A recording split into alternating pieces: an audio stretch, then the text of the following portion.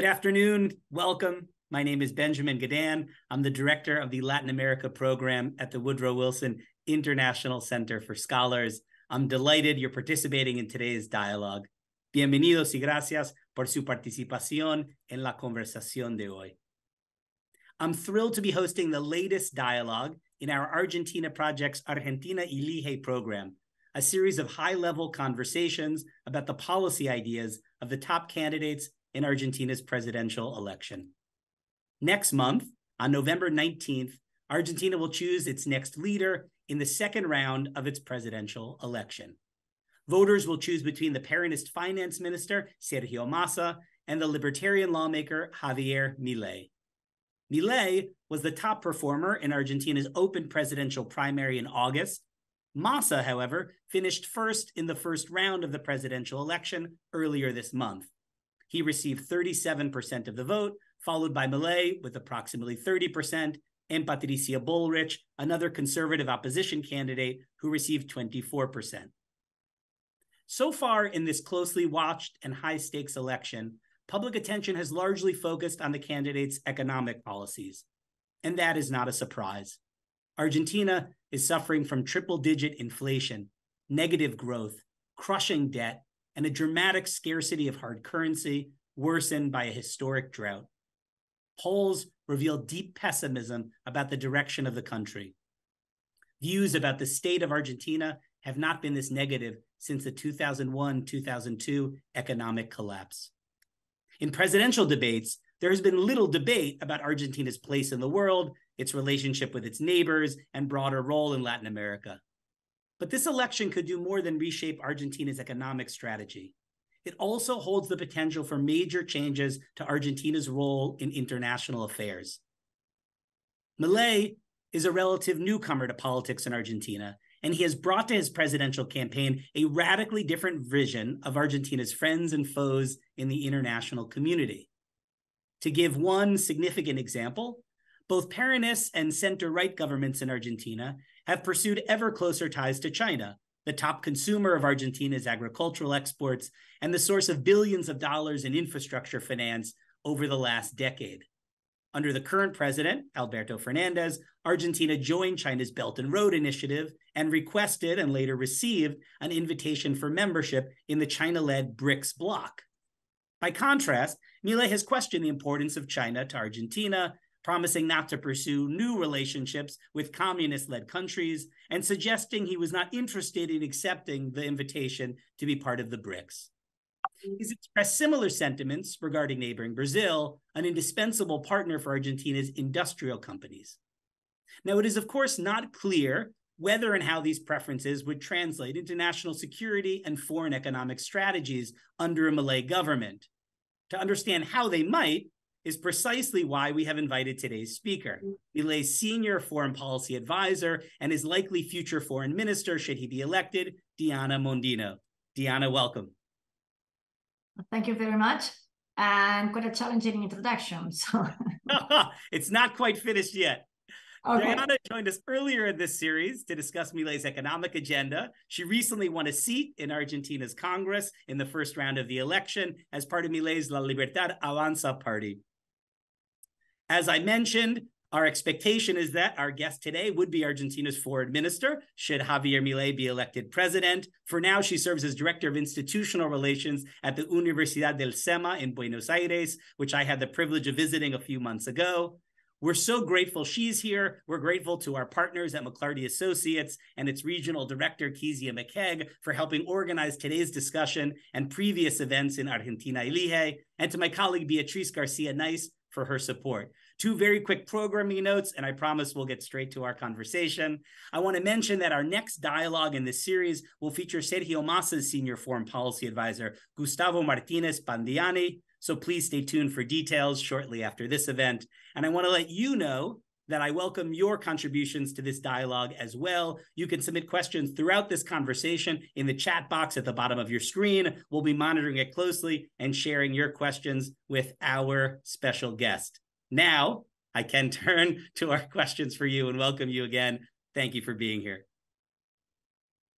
I want to start just where I ended that introduction, which is on the question of broadly speaking, what Javier Milei's foreign policy would look like, what his international priorities might be, and in a minute, I'll ask some more detailed questions about China, but I thought I'd like to give you an opportunity to kind of shape the conversation and tell us how you and how Javier Milei see the world and Argentina's place in it.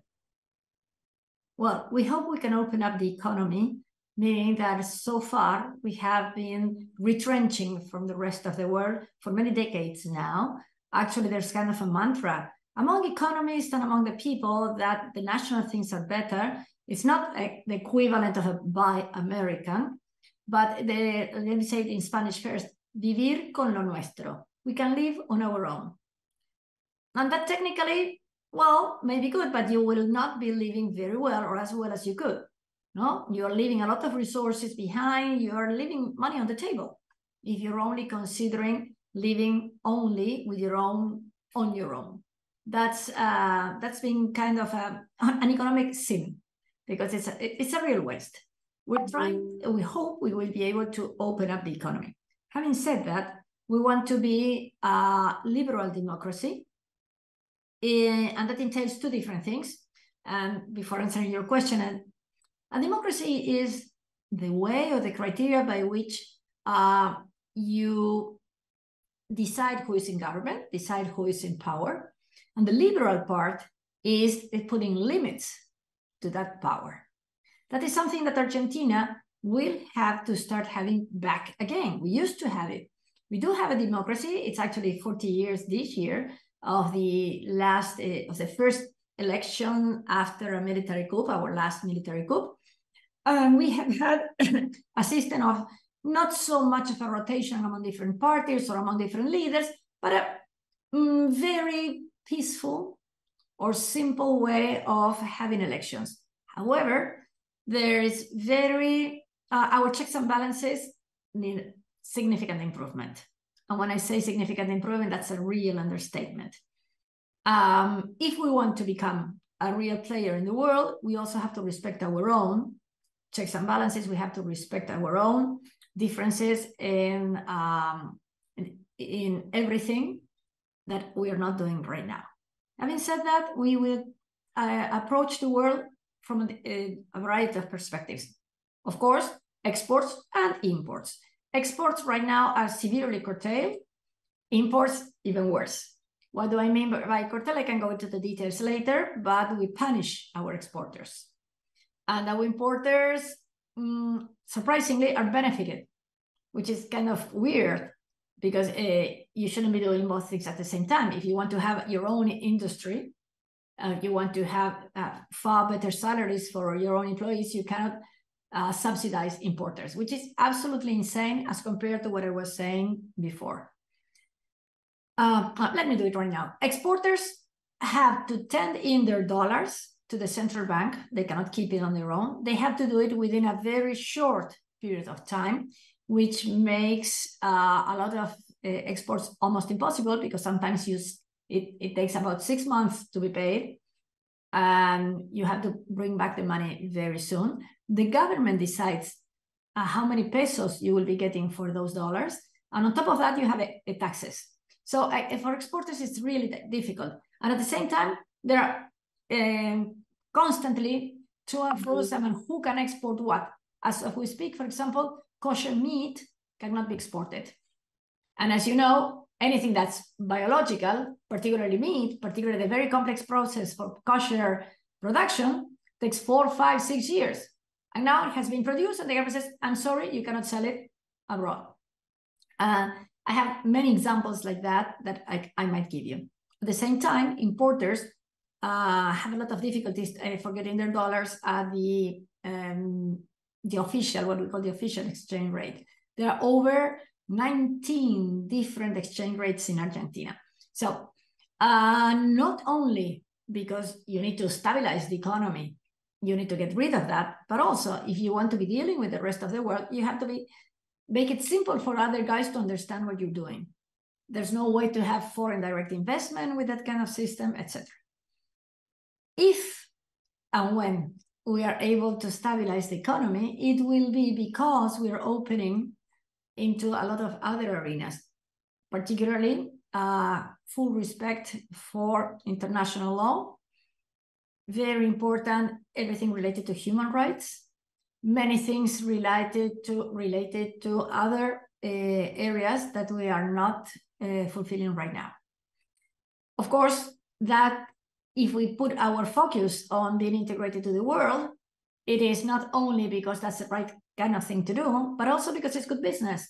If you export more, you can grow. But to export more, you need better infrastructure, you need a different kind of educational system, etc. So that helps you put priorities where you put your resources, our scarce resources.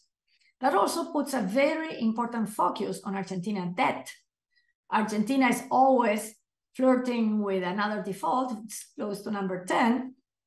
Present government is doing everything in their power to make it very hard to pay debt. And well, if you want to be a responsible partner of other countries in the world, we must pay our debts. And again, if you focus on being a reasonable member of the international community, then there are lots of things that are obvious what you need to do. And lots of discussions internally or domestically disappear. So having the right kind of focus can help you make decisions. On another thing, I mean, multilateralism is obviously the answer we can deal with. And we need to start working on a variety of other issues, like, for example, trade deals.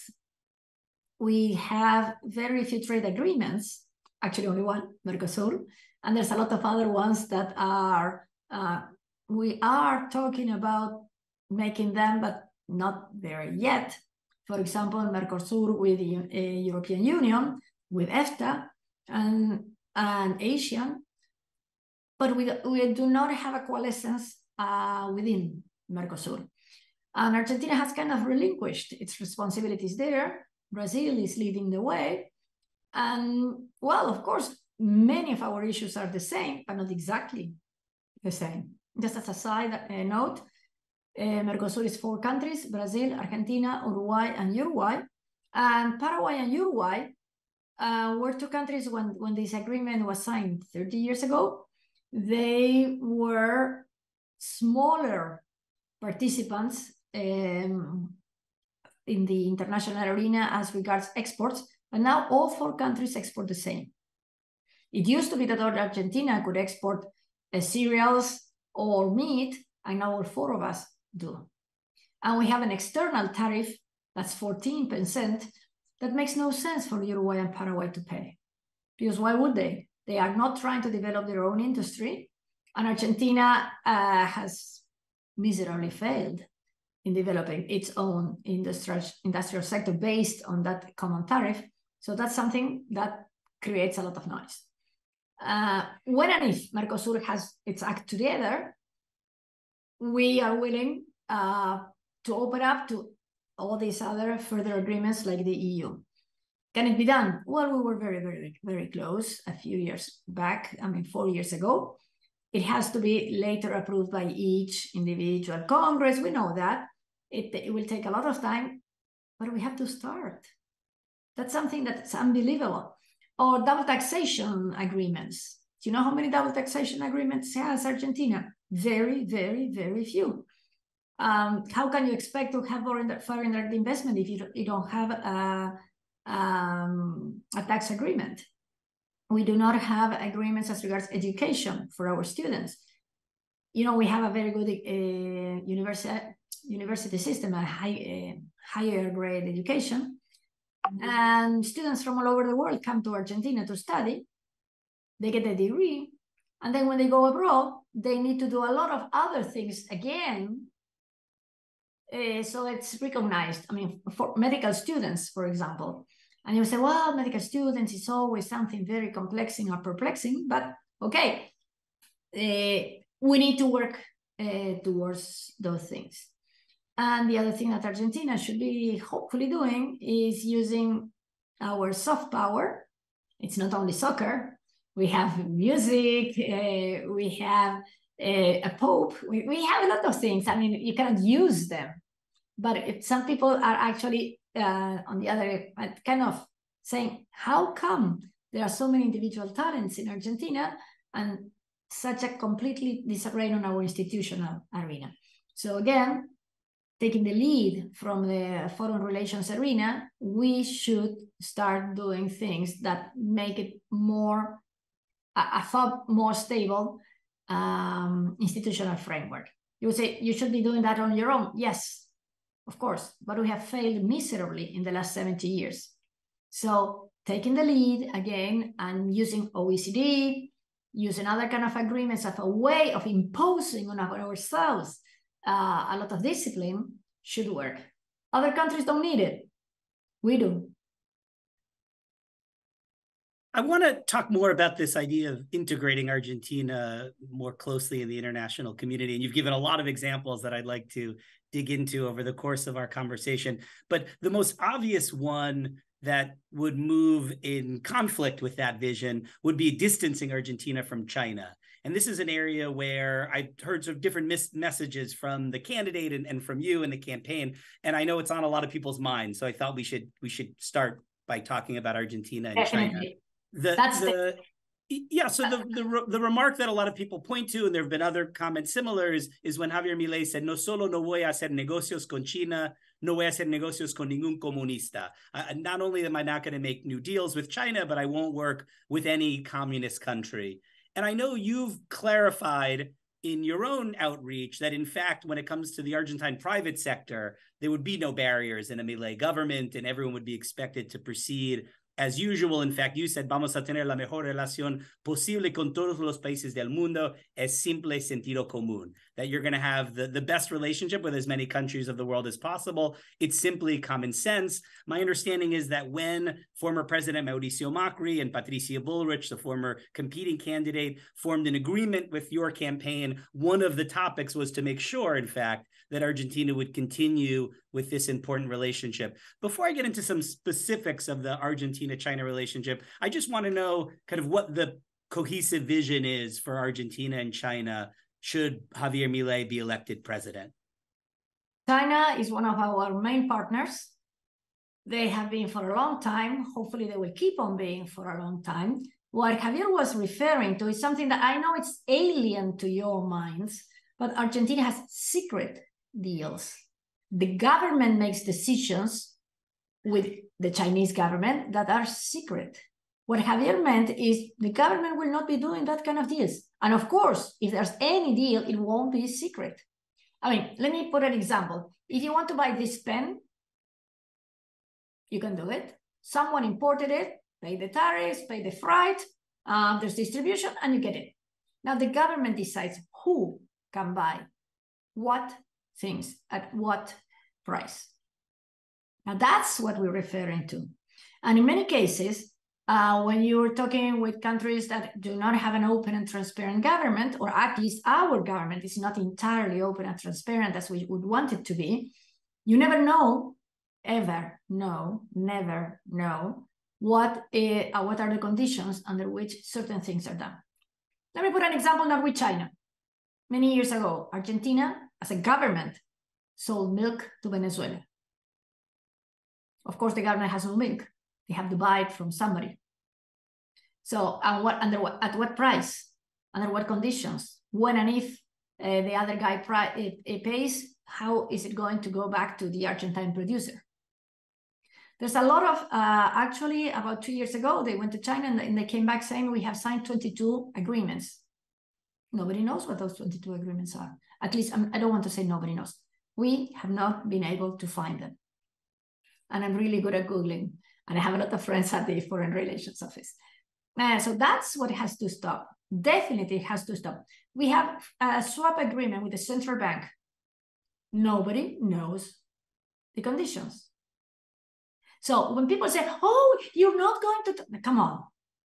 We are talking stopping corruption. This is Argentine corruption, not Chinese. Maybe the Chinese also do it, I don't know.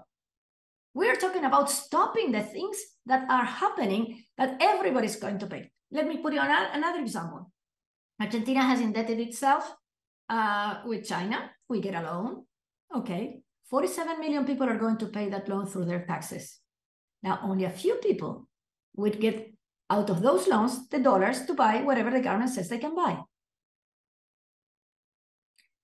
I'm not going to say it's illegal under our own legal system, but it's entirely unethical.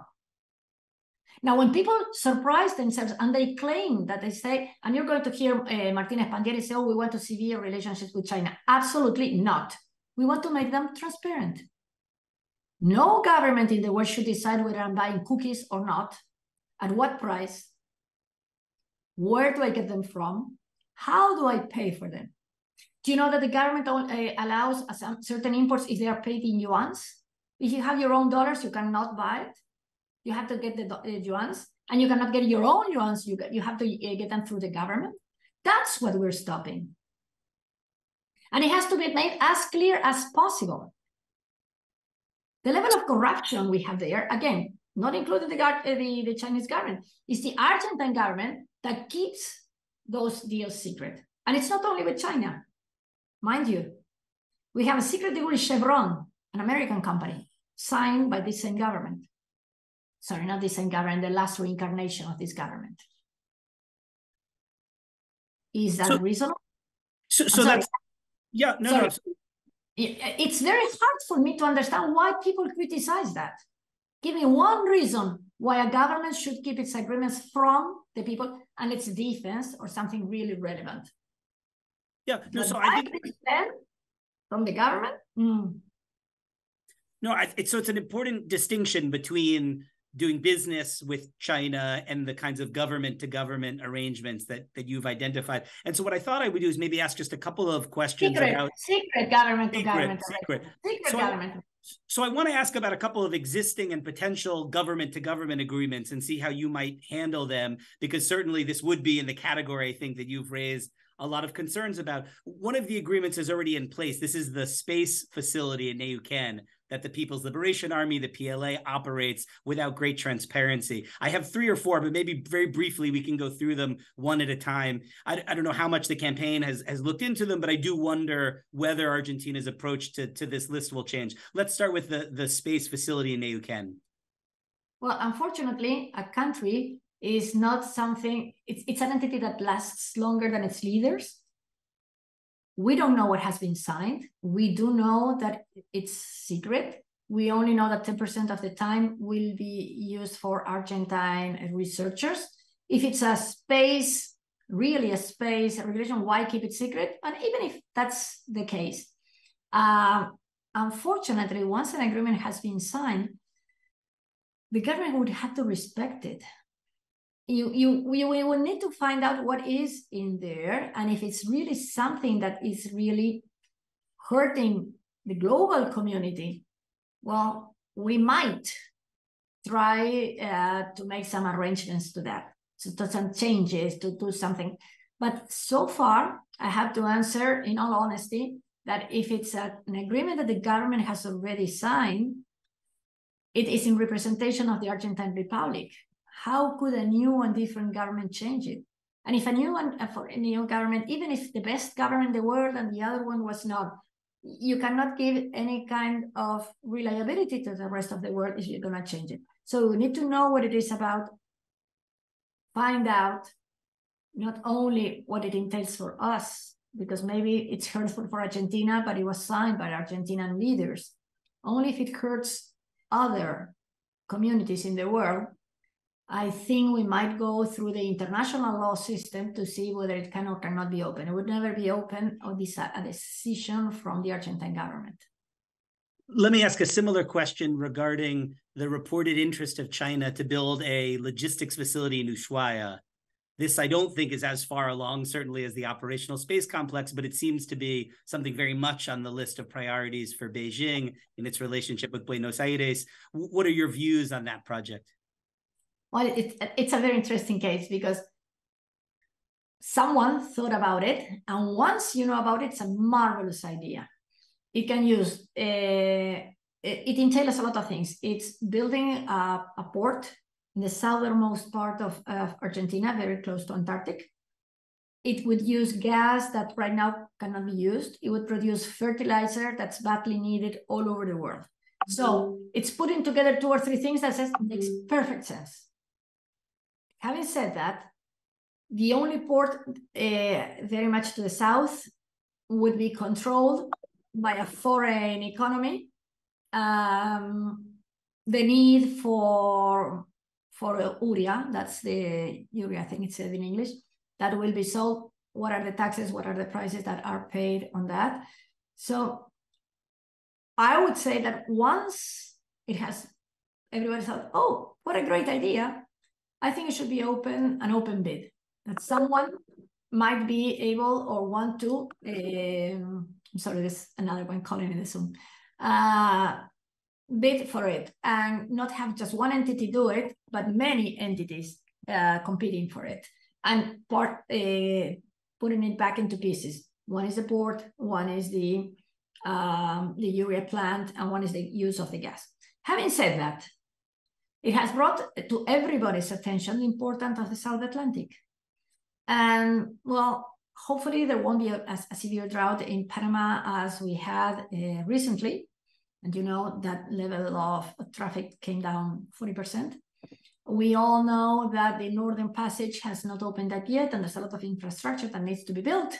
So if really bad things happen with the Suez Canal or the Panama Canal, where there's only two ways, South Africa or Argentina or Chile, to go around us. And to go around those areas, well, there are defense issues that arise. Who and why should have access to that? Also, it entails a lot of relationship with Antarctica. And Antarctica is, well, you know, we're opening up in a few years, in a very short time. The agreement was signed many years ago. So there's a lot of things that need to be agreed on rather than have one company. The interesting thing in that case is also that it was entirely done and signed by at the provincial level, at the state level, and not at the national level. And that's kind of surprising, because how could one province decide on something according to our law? All coasts belong to the nation. Not they have jurisdictions at the federal level, not at the state level. I want to move on. Yeah, I want to move on from China. I have two more topics. I'll combine them, which is the role of the Huawei telecommunications company in 5G infrastructure in Argentina. This has been an issue that the United States has been quite concerned about, not only in Argentina, but elsewhere in the region and the world, given concerns about access to sensitive information by the Chinese government and its intelligence community through the hardware that this company Huawei might install. And the other issue is nuclear power in Argentina and whether the Chinese would be part of an expansion of Argentina's civil nuclear energy sector. Maybe very briefly, if you could touch on both those topics, and then we'll move on to other relationships. Well, the government has sped up that bid for 5G at an lightning speed. They are hoping to get $1 billion for it, and they need the money, and they're going to spend the money. And even though I understand the conditions for the bid say it has to be neutral technology, I'm not certainly aware it will be done, but it will be done under this government. And it's another thing that's kind of surprising. I know a government cannot be stopped because there's going to be elections, because there are elections every 2 years. You have to keep going. But having elections 3 weeks from now and taking office the new government, whoever it is, on December the 10th, it's kind of surprising that they have pushed this up in such a short period of time. I am not familiar with the conditions that are related to foreign providers or suppliers, but the Argentine bidders of the company that will be bidding for Argentina are apparently going to be neutral. Another surprising fact is that Argentina is in no condition to install 5G right now. So what's the hurry? Let's move on to another important commercial relationship that seems to be somewhat in doubt, but you'll tell me if it should be, and that's Argentina's relationship with its neighbor and fellow Mercosur member, Brazil. The presidential candidate Javier Milei has expressed fairly strong opinions about the Workers' Party in Brazil, about President Lula. I think one of them that was most notable, he said, lamento mucho por el pueblo brasileño haber caído nuevamente en las manos del socialismo. That I very much regret that the Brazilian public has again fallen in the hands of socialism.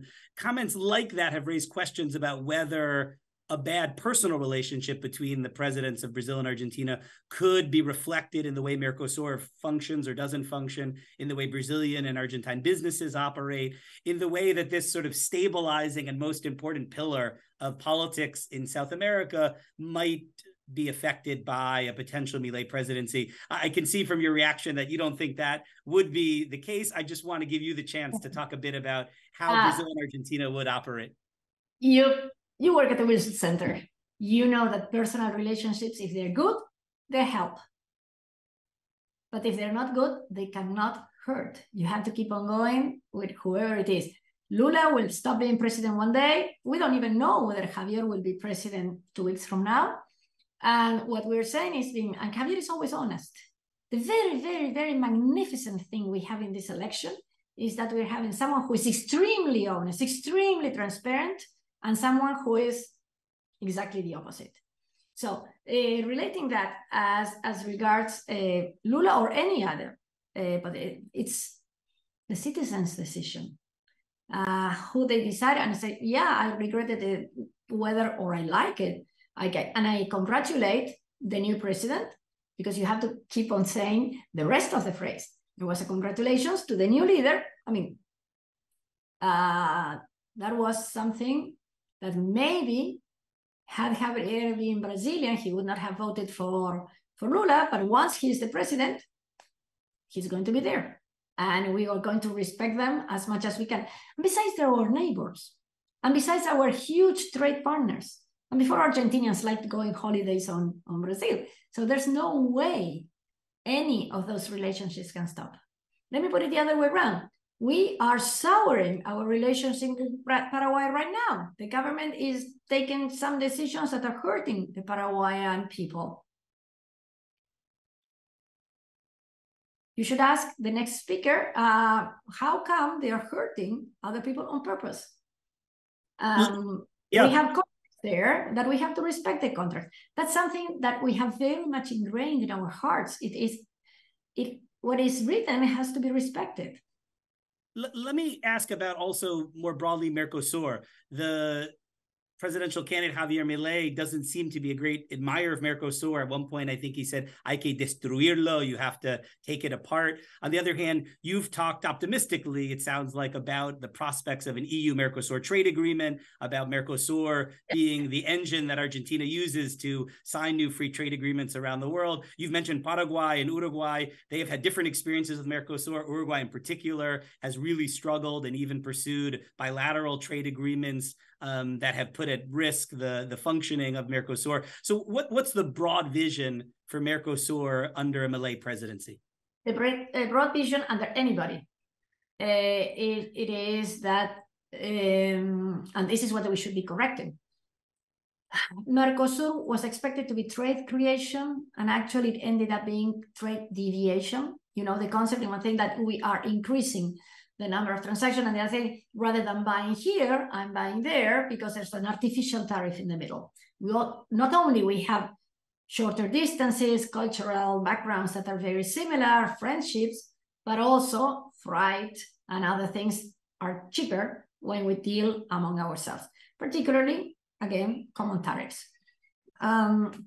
So Mercosur should be twisted around so it helps us. Right now, this is funny. We are supposed to be a trade agreement and we are competing among each other. 1 kilo of meat that's sold by one of the countries is not sold by the other 3. Why can't we kind of cooperate in those things?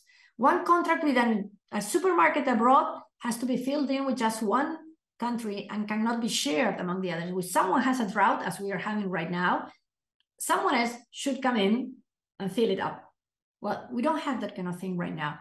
It should be a far more collaborative, far more cooperation, rather than competing. We compete among ourselves as regards the rest of the world.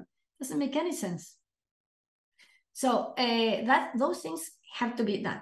As regards the other agreements, as the leverage with the EU and EFTA and all the other potential agreements that we might have, we are using the knowledge of 4 countries. We are showing the world we are a big community that needs, it's not only that we're a lot of people, we have huge infrastructure needs, we can collaborate among each other, we can share a lot of resources.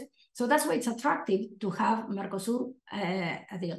And you can split the cost of the negotiation among different people. Particularly for other countries, it's very expensive to be considering all these things individually.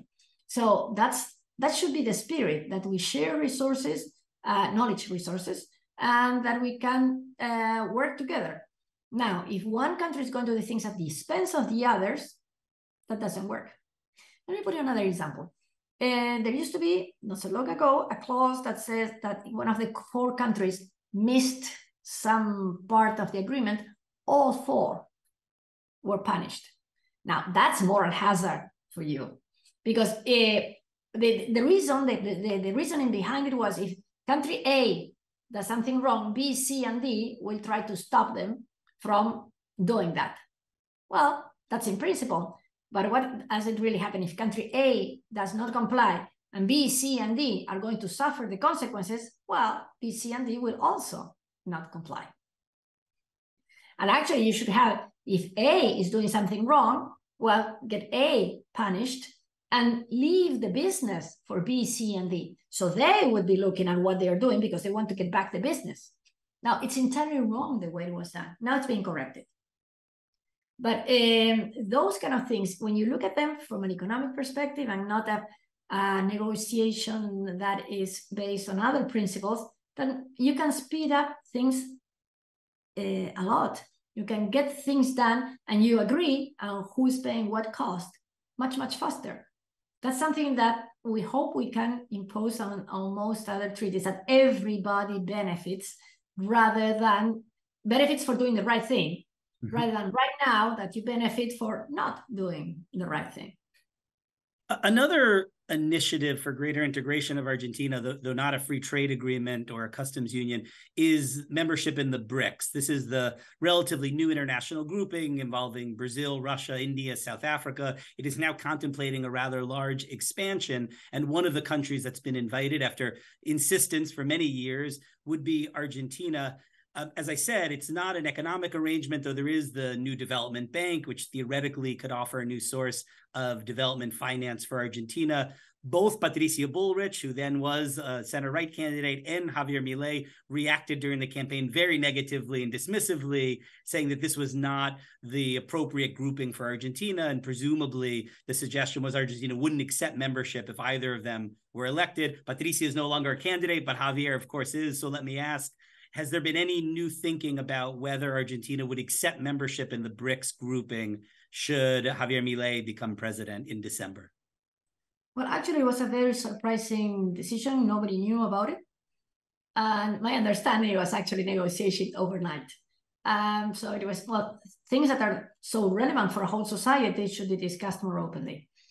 Having said that, I think the whole impetus for it, or as you were, Benjamin, saying, is to get an additional law from the NDB, the New Development Bank. Now, assuming that that could be something relevant, what would that money be used for? Where would it go? Leave that aside. Again, what is the purpose of participating in one group or the other? We're saying that we should be open to the world. If we're saying we have to work as closely as possible with as many countries as possible, what's the purpose? As far as I know, the BRICS had very few things in common, and they were actually identified that would say, hey, these are the markets where there's huge potential because of size, because of politics, because there's it is attractive for all sorts of different kinds of trade. Well, it is certainly very important to say, hey, me too. I also want to participate. But if we want to become a 15-country member, what is your differentiation with the other 14? So that's another thing to be considered. Right now, apparently there are neither obstacles, no, nothing really relevant to be a member of. And so if and when we know the conditions, I'm willing to take a look into it. My gut feeling is, in the dire economic situation Argentina is right now, why bother? It's not anything against the BRICS, definitely not. It is, or the memberships, etc. Other people say, well, you know, Iran, there are some in that group and the others. I wouldn't get into that. I would just say, what is the purpose for Argentina to spend even more money to appoint someone to deal with that? What's the benefit for us? Okay, so just to clarify, no firm position on BRICS membership, but you don't have great amount of influence. Right now, it's a firm position. It's a no. It's a no. Okay. Show something that makes it interesting, and we might recognize it. But so far, with the relevant information that is publicly available, there doesn't seem to be nothing that makes it enticing. We've talked now quite a bit about some world leaders and countries that would not necessarily be on the list of priorities for Javier Milei's foreign policy. I want to turn to the countries that he's expressed particular interest in. These are countries that are, as you've referred to, are liberal democracies, countries that Javier Milei would see as natural allies. He frequently mentions Israel. He mentions the United States. So I figure let's start with the United States. I'm, of course, speaking to you from Washington right now. I should have the European Union, so otherwise they get jealous. And the European Union as well. We're talking liberal democracies in general. Yeah. No. An important clarification, and we should talk about the EU again. We've referenced it in terms of trade with Mercosur. The sense that the United States and Javier Milei would have opportunities to build partnerships makes complete sense to me. I think they would have a lot in common, particularly these skepticism about, some of China's influence in Latin America, the opportunities to work on energy and food security, on critical minerals. It's quite a long list, issues that already are on the bilateral agenda and certainly could be the subject for closer relations. I want to just raise a couple of issues, though, that might make some distance between the United States and a Milei administration, just so you have a full opportunity to address how you would work around them, through them, how you might clarify the candidates' views. One of them is simply kind of where Milei would see himself in geopolitics in terms of ideology, because there are many who want to refer to him as kind of a traditional figure on the far right, his relationships with Eduardo Bolsonaro, the former Brazilian president's son, with José Antonio Kast of Chile, with the Vox Party of Spain. Don't waste your time. Don't waste your time. I just want to give you the opportunity, because I know you don't see it this way, but it's certainly a very common question that I know I'm asked about Javier Milei, which is, would he see himself among that group? And if so, would that make it a challenge to get along with the White House that's currently led by President Joe Biden? Definitely not. We hope that we will be doing some common sense politics, what's done all in many of the countries that have already developed. How would I'm going to mention a few ones. Why on earth would that consider extreme right? I just can't fathom. I mean, fortunately, some people have asked this question before. And to me, why it's so strange that people would be able to save? Why is it so difficult to understand that the government cannot decide what hours you're opening your business, how many days of holidays you can give your employees? You can put a minimum on the days of holidays for employees. That I agree with. But only the minimum. How come the government decides what the interest rate should be paid on everything? Not only on a loan, but also on a term deposit. How come the government can decide when you buy something, how long it takes that you can sell it back again? And it's not whether you sell it very soon, you pay a certain taxes, you sell it on a lengthy time, you pay a lower tax. No. It just says you cannot buy a bond and sell it back unless 5 days have passed, and you have to do it with the same. Yeah, so Diana, so just in speaking about kind of his economic philosophy, what kinds of world leaders, what groups of world leaders, what figures would you compare him to, if not Bolsonaro, Donald Trump, these sort of traditional list you hear, José Antonio Kast in Chile? Well, where do you place him? I wouldn't compare him to anybody. What I do believe is that Argentina needs, I'm not saying Javier is that person, but Argentina needs is someone to understand what the challenges are and how to get them done. So if I could, and again, I'm not having Javier say it's a mixture of Churchill and Reagan. You have to change the focus of the world, make the people understand what is it that we are fighting for. What is it that we do not want to become? What is it we are leaving behind, and how to get it done? That's what we need. And Javier has that kind of personality and a way of communicating that's very nice for young people, not so nice to older people like me. But if you understand what he says, oh my God. And to everybody who says, by the way, says, oh, I don't like Javier, he's crazy here and he shouts, read what he says. Read what he has written. Try to find one thing whether he has changed the approach in the last 10 years. It doesn't mean that he will not focus. In the economic arena, we have discussed a lot of things that we should go this way or the other, a lot of trade-offs.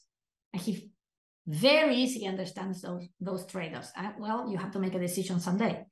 But compare it to someone, yes, probably Giorgia Meloni, that everybody was frightened about her, and now everybody loves her. Not everybody, but it's probably that kind of thing. The kind of things that Javier is accused of is lack of governability. I was always appalled by that. But right now, with under this ballotage idea, where we are going to, we have a lot of people not only voting for that, but a lot of people from other parties that we are all working together.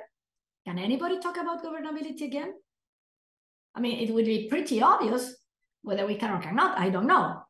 But this was a David against Goliath until 1 week ago, okay? It was people against the whole apparatus from the government with zero, I'm not going to say what I was going to say, but with no restrictions on what they could say and how much money they spent. Outright lies in public television. And we were trying to say what we wanted to say through social networks, and that was the most that we could do. Now, after the election, a lot of people, including Junta por el Cambio, Patricia Bullrich that you mentioned, she came forward and said, hey, we have something bigger to work for right now. So I think Javier can get all those people together. I hope.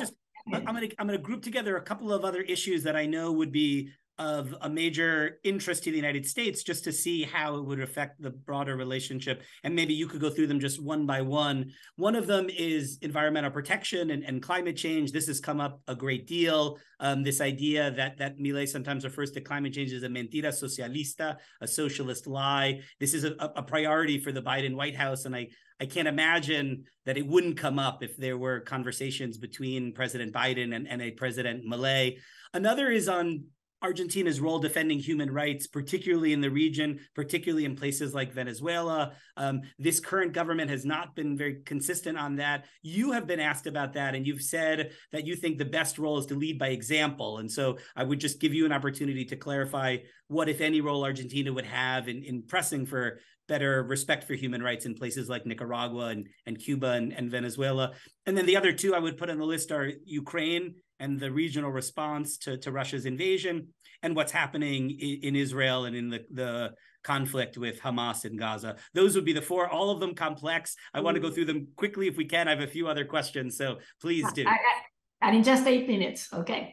Well, the easiest one, human rights. Of course, we're liberals. I'm sorry, liberals Argentina stand, which want me closer to libertarians in the US, or the liberal idea of David Hume, Rousseau, that kind of thing, okay? So there's no discussion that we will fully respect human rights, and we'll do our best as regards that. According to international law, I mean, there's not a hint of suspicion for that, and we will not be twisting it or saying, oh, this is not the right time, etc., as is right now happening. Let me go to the climate change issue. What Javier has said is not, he doesn't believe it's anthropomorphic, but you have to differentiate, very strongly differentiate, what are the reasons why somebody thinks something is happening, and what are the outcomes. If, whether or not there is climate change, anthropomorphic climate change, Argentina is the best opportunity the world has, not only Argentina, the world has to fight it. We are the biggest carbon sink in the world. We can expand our agricultural area, and even with what we already have right now, we grow pastures. Pastures have photosynthesis that are much, much faster, far more efficient than woods. These things are analyzed and studied in the Northern Hemisphere, where you have oak woods and things like that take years to grow, etc. You can grow them much faster in Argentina, in the Mesopotamia, but even far better than that is pastures. We can do pastures that every 6 months you can renew them. And not only it's a huge carbon sink, it is something that can be eaten up by either people or animal feed. I mean, cows, sheep, horse, goats, whatever you want. So we would be helping food security for the world and helping on the climate arena. If there is a climate real worry, well, hopefully help us do it. Stop the subsidies that are hurting us. That would be one answer. The other thing, if it's not, why not do it anyway? Why couldn't we have that carbon sink immediately? I can also talk about our energy transition matrix, that we are not as Uruguay, that's 100% renewables, but we can have extremely good, it's 1 or 2% that comes from oil right now.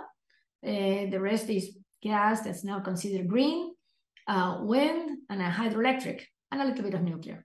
So our energy matrix is very, very green, and other countries like China and India don't impose on us those things. We have to move on, but just if I could summarize and tell me if I have it correct. Sorry. No. It doesn't matter what any of our leaders believe. If anybody believes in it, we can do it. If nobody believes in it, I don't care. It is good for our country. It is good for the world, whether or not we do have a climate crisis.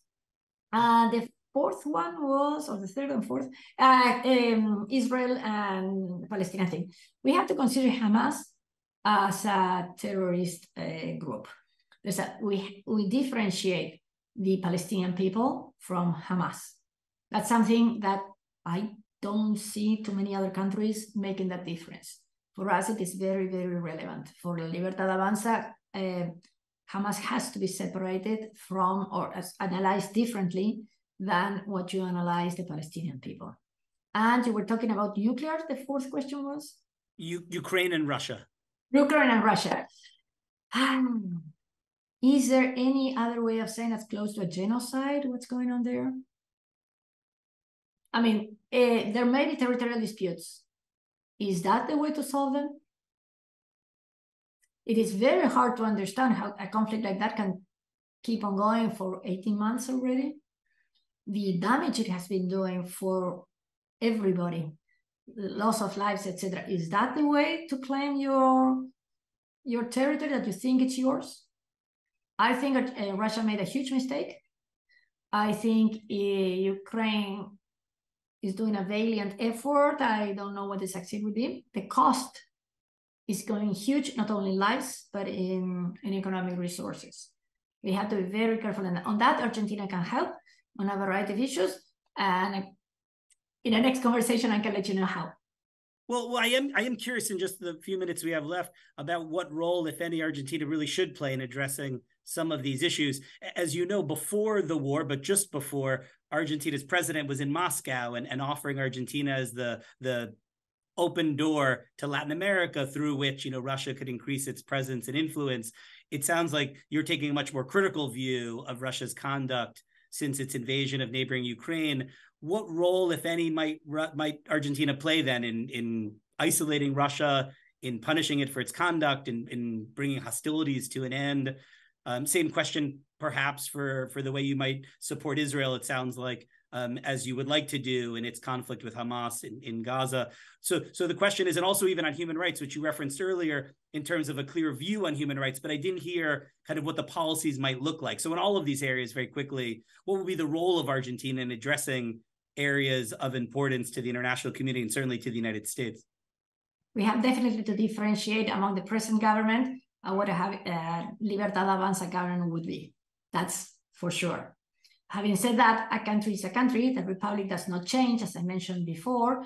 The leaders can change, but whatever has been done and said, if it's in writing, it should be, if it's an agreement, it should be respected. As far as I know, nothing has been signed with Russia. And I was going to make a joke that God forbid, but maybe it's not the relevant place to do that. But we are willing to be, we have to be open to everybody within a strong respect for all international law, respecting Argentinian values and interests. What value would we share with that kind of thing? Our Occidental values are Argentinian culture. What would we share with them? What would our interest be in that? I find it hard to understand, very hard to understand. It was very unfortunate that that meeting was a week before the invasion, but even if there had not been any invasion, why would you be willing to subdue under one circumstance and not to the other? I mean, we have to have the same set of rules for everybody. It cannot be that hard to understand. We have to abide by the same rules with everybody. And we have to stop this discretionality that we've had for 40 years now. We have to stop that, 70 years now. I've gotten a few questions from the audience. We have 3 minutes, so I won't get to all of them. There was a specific question about the Inflation Reduction Act, which provides benefits to companies using either domestic inputs for batteries and electric vehicles and green energy technologies, or inputs that come from countries with which the United States has a free trade agreement. You can tell where I'm getting to here. Argentina doesn't receive these benefits. And so the lithium that Argentina is increasingly producing, which is needed for batteries and all of these technologies, doesn't receive any of these incentives when it's purchased by American manufacturers. I don't know, it's a bit of a technical question, but have you and your team looked into ways that Argentina might receive Inflation Reduction Act benefits for its lithium exports to the United States? All I can say, we strongly believe that we are all equal under the law. We would certainly expect that we are considered the same way. There was a question, Diana, about an allegation that China might be intervening in this election and that China might be supporting your adversaries in the Peronist Party and supporting the Sergio Massa campaign. Is that an accusation that your campaign is making? And if so, is there evidence that you'd be comfortable sharing about what role, if any, you see China playing in this election in Argentina? I saw that in social media. Actually, someone found out that the advertisers were all Chinese companies, and that's kind of weird. And actually, the amount of money that had been paid, you know, when you enter into Facebook and all the other social media, you can find out who's paying. There's a complete transparency. And it was very surprising. Why would they care? And why would they spend so much money into certain? And the advertising was only on very specific items. Now, is that illegal? I don't think so. Is that a complicated situation? It certainly is. We can't end any conversation about Argentina without mentioning the IMF, the International Monetary Fund. It's practically a law. So then let's talk about the IMF before we finish here. Obviously, if you were foreign minister, if Javier Milei were president, you would inherit this more than $40 billion in debt to the IMF and a rather complex relationship, a program that doesn't appear to be working, and so might require a renegotiation, which I think would be the 23rd program in Argentina's history with the IMF. What would be your approach to that relationship, to this particular program that Argentina has, and whether you would see this as, you know, conditions to minimize, as the current government has, or rather an opportunity to bring about, you know, broad structural reform, which has been part of the campaign so far? So your vision for Argentina and the IMF, and then I promise I'll let you go. You've been very generous with your time. I can make the joke that that's why I'm moving into the foreign relations and leave that to the economic. Having said that, having said, we don't know if the program works because it has never been respected by the authorities we have. They signed on a Monday, and on Thursday, they're already doing something different. Okay. Again, the total indebtedness Argentina has is slightly over our GDP. But out of that total, slightly under 20% is IMF and all other multilateral agreements, okay? So you cannot blame 20% of the debt on the problems we are having, particularly because not really paying that debt. We are taking debt with one hand to pay the other. So that is not necessarily the biggest problem. By the way, we know the latest payment will be paid by, we know what the interest rate for the IMF program is. We don't know what the interest rate for the new lender is. So maybe we're paying cheap debt with more expensive debt. I don't know. We certainly would have to respect the IMF agreement, same as everybody else. That's something that is very hard. And people say, oh no, you're putting IMF on top of other people, on your people. Well, not. Because when you're not eligible for any further debt, and you keep on having the huge deficits that we are having in Argentina, the only way to pay them is through monetary expansion. And we know the inflation we're having. Do you know what the interest rate is right now on a compound basis? It's almost 300%, 297. I don't want to exaggerate.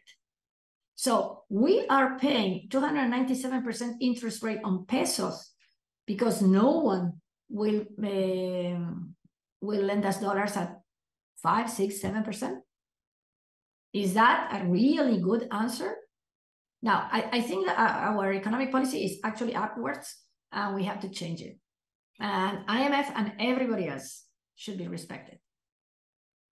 And no matter what happens in this election, you will be a member of Congress. And so you will have the opportunity to pursue a lot of these policy areas. We're so thrilled that you joined us again. This was really enriching conversation for us. And I'm certain for our very large audience in Argentina, in the United States, and elsewhere.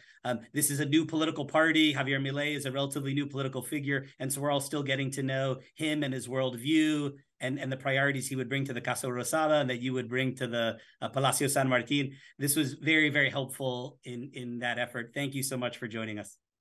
Thank you for the invitation. And if La Libertad Avanza wins, you should come to Argentina 2-3 years from now. You will not recognize it. It will be wonderful. Thank you very much. I hope I won't have to wait that long. Well, no, if you come 2 months from now, we will not have been able to do much. Okay. Thank you. Thank you, Diana.